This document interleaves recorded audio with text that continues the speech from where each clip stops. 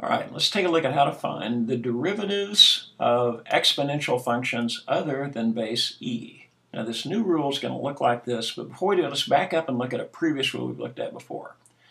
Previously you had this. If you wanted to find the derivative with respect to x of, and we looked at e to the u. So suppose it was base e. And the rule we came up with was the derivative of e to the u. It's the original e function times the derivative of its exponent. So it looks like that. Now the only difference between this e rule and this new a rule is this. What this says, it's finding the derivative of any base other than e. And actually you'll see later on you can use it for e itself. But rather than having e to the u, suppose you had 5 to the u or 7 to the u. So any base other than e. And all it really does is this. If you look at the rule, it adds one extra part to it. You've still got these two pieces right here where you have a to the u times the derivative of the exponent, which is like this one over here. But it's going to add, and we'll put it in red where it kind of stands out, all it does is add this third part to the definition. So when you're using it, it's actually a little bit easier if you write it out kind of in English, or we'll do it like this. So the derivative of a to the u would be the following. It's the natural log of the base. So the natural log of the base times the original function. So the original a function. And then finally, the last part is nothing more than the derivative of the exponent. So the derivative of the exponent.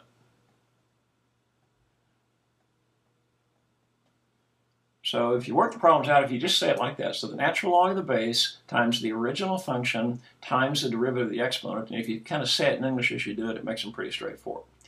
So let's look at a few examples and see how this works. It's actually a pretty easy rule to use. Okay, first of all, if you're lucky, this is going to be a number raised to the x power, where this is e to the x. Let's compare these two. So what the new rule says is that y prime, so y prime would be equal to the natural log of the base, so it'll be the natural log of 4, times the original function, times the derivative of the exponent. Well, the derivative of the x is 1. So you just wind up with natural log of the base, and that's the derivative. Now let's take a look at this one we've had before. Y is equal to e to the x. Now, the previous rule said that it was just equal to the original e function times the derivative of the exponent. But this time, let's try using this new rule, and you'll see that this new rule works also for this problem with e. So the new rule says that it's the natural log of the base times the original function times the derivative of its exponent, which is 1. Now we'll simplify this one a little further. Remember, the natural log of e is just equal to 1. So what this does, it changes it into y prime would be equal to, and the only thing that's left over is this e to the x. Well, you might remember our rule. We found that the derivative of e to the x is e to the x. So what this means is that you can use this new rule, and we'll back up to it just for a second here. You can use this new a rule for all problems, including the e to the x. So what that means in effect is, really, if you want to, you don't even need this rule right here. So you can completely skip this rule because it's included in this rule. So this rule works for any base, including e. So if you use it, it'll work all the time.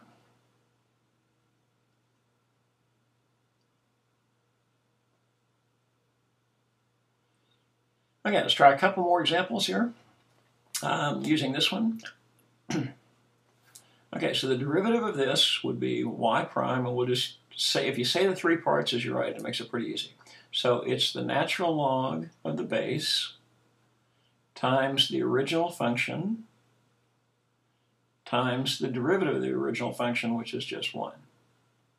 Now suppose, though, that the exponent were something more complicated than just a simple x. If it's just a simple x, this will always turn into 1, so in effect you can ignore it. But if it's not just a simple x, then you can consider it to be a composite type function, and you still apply the rule. So the rule says it's the natural log of the base times the original function. But now this time you have to add this last part, times the derivative of the exponent, which is 6x, and you'd be done. So it's got 3 parts. Natural log of the base, original function, derivative of the exponent. Okay, let's take a look at the next problem.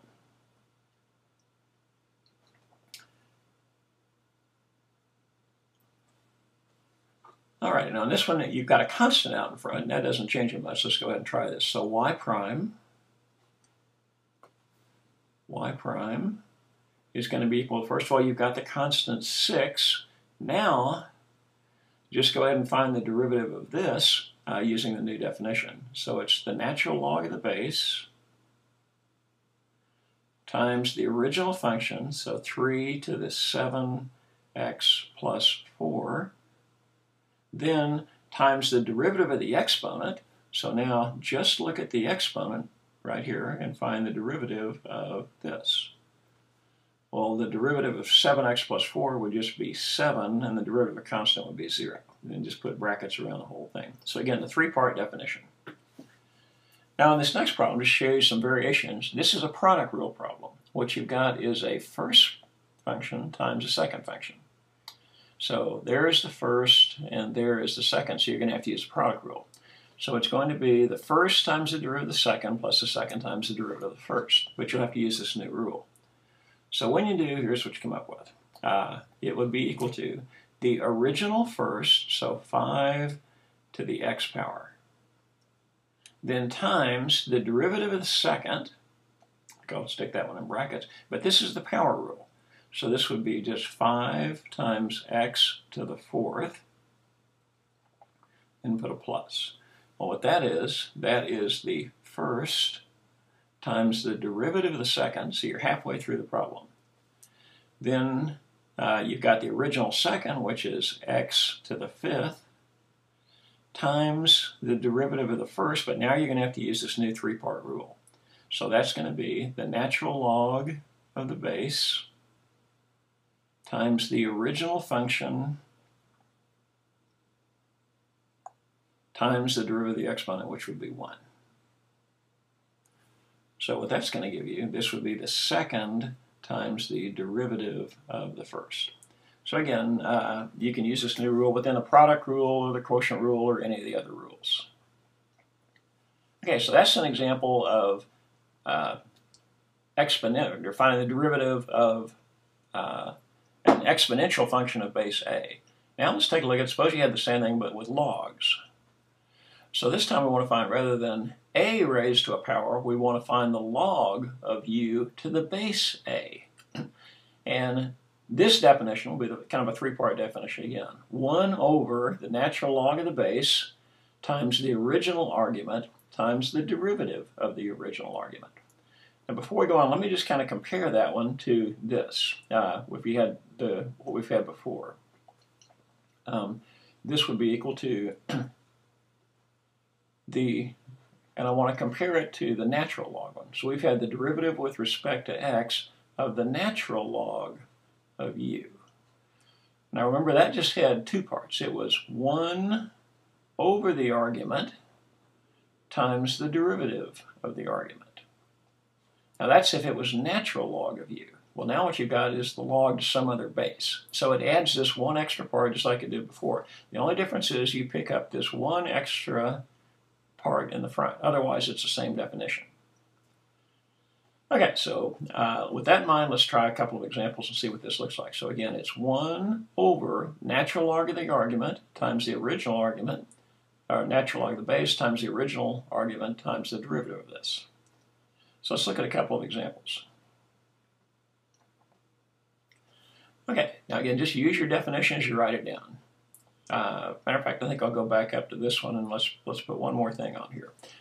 I'll think of this as being 1 over, so if you think of it like this as you write it, so 1 over the natural log of the base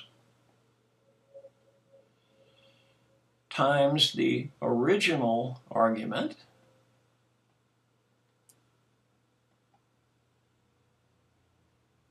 and then times the derivative. So the derivative of the argument.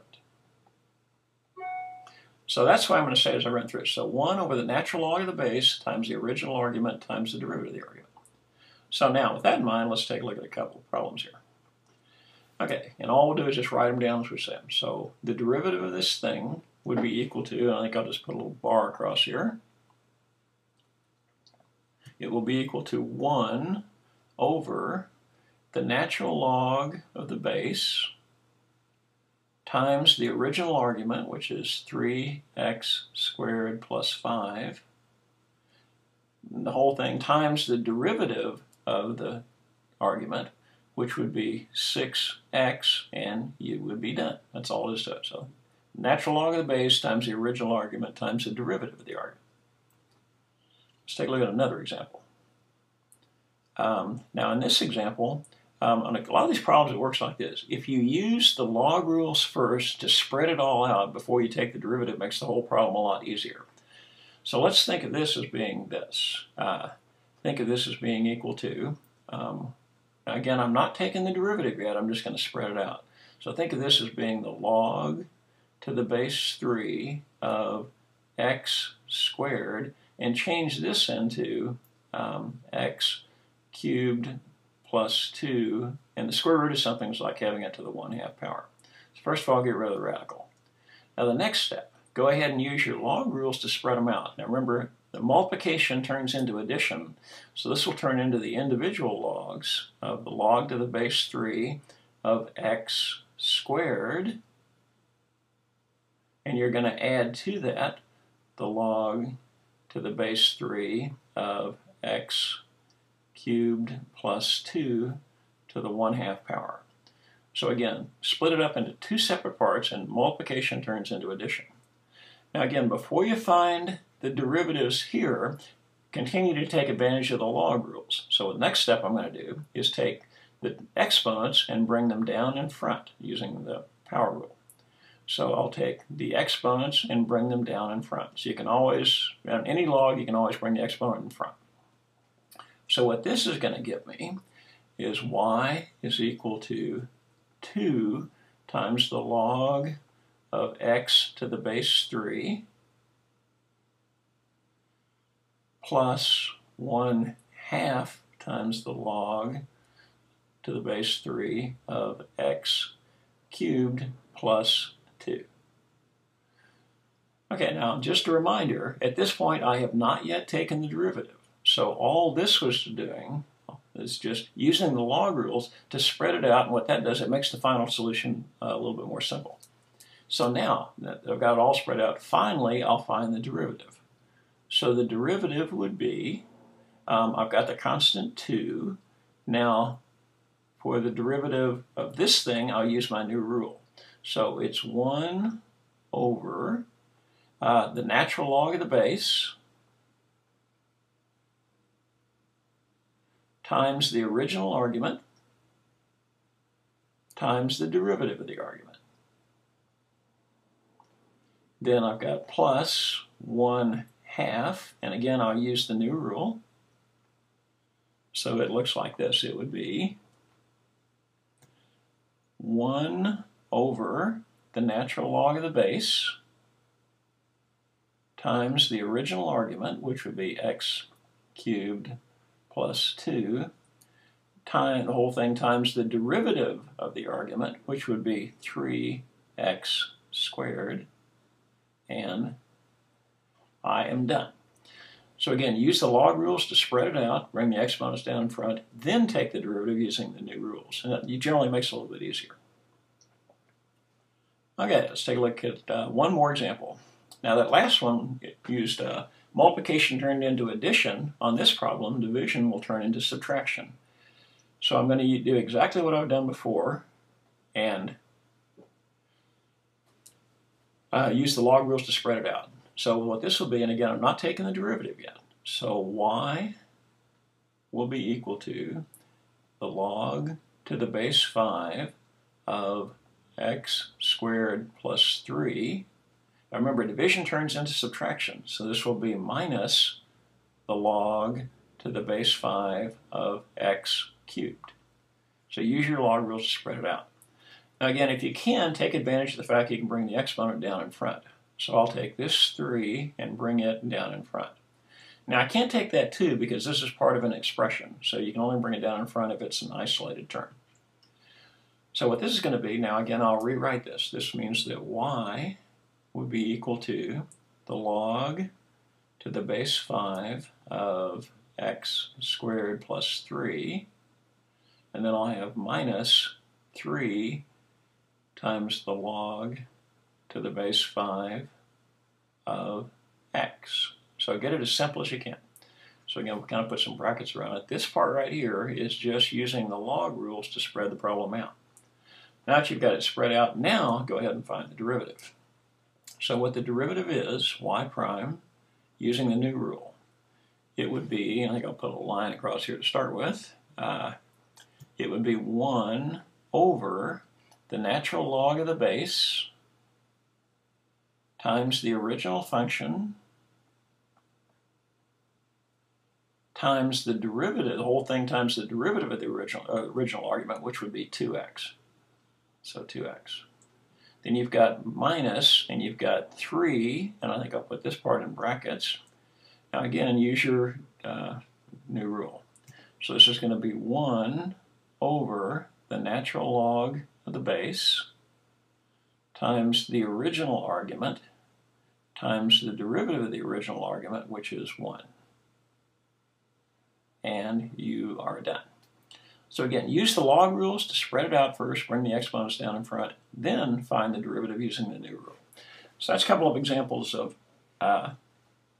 exponential functions and log functions other than base e. But remember, these will actually cover the base e ones too, so if you want to, you can just skip the base e ones, go to these, and they'll work all the time.